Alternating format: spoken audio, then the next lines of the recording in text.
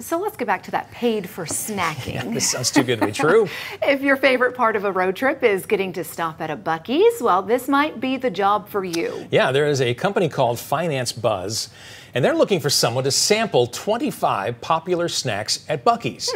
And they'll pay you $1,000 for your trouble. You'll have to document your experience through written reviews and photographs. And Finance Buzz will also pay you $250 just to cover the cost of the snacks and a little merch. If you're interested, apply on the Finance Buzz website by September 11th, and you have to be 18 or older to apply.